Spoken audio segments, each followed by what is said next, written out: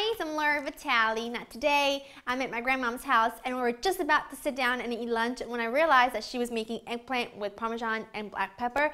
And I know it's super simple and easy to make. In fact, she already made another batch, but we had some eggplant left over, cut up, and I figured I really wanted to share this recipe with you. Si chiamano melanzane, cacio e pepe, no?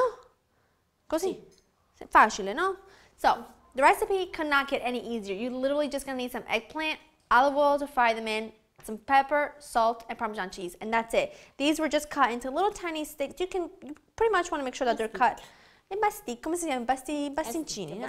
A bastoncini, like little sticks.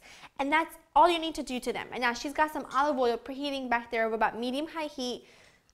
L'olio è pronto? Sì, sì, sì, sì. Okay. So all we're going to do is head over to the stove and fry them up.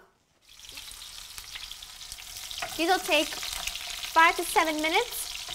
Or until they're a beautiful golden brown color, and that's all you need to do to them. You don't want to mess with them too much because you can risk kind of they'll fall apart if you mess with them too much. So make sure they get a nice golden brown color on one side, and then flip them over, and that's all we're going to do, and I'll show you how to finish them. These are perfect. She's just going to take them out and put them on a paper towel lined plate. That way it'll absorb all the oil, and then she's going to transfer them into another platter. And then I will meet you back at the table to finish them off.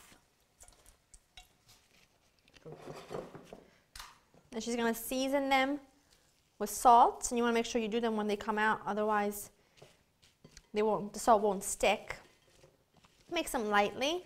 And it's funny because I really almost didn't film this because I didn't know, it's just so simple. But I'm in Italy with my grandma, and you guys always say, I want to see how you really eat. I want to see what you really eat. This is the food that we eat. We eat very simple food, but to me, it's the best.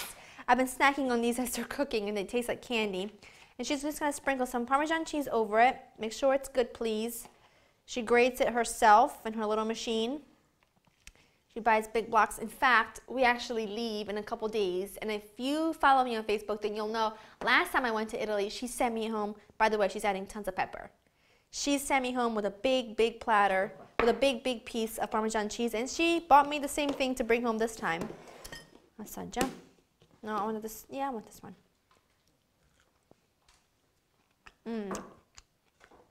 It's sweet, salty Parmesan cheese. Come caramello. Just like candy, they're so sweet. That's about it. I hope you enjoyed spending time with us, and we're gonna get to eating lunch because we actually just took a quick break to film this. Now I'll see you next time. She's over there getting stuff ready to make sausage and lentils. So we'll see you next time. Salutano. Bye bye.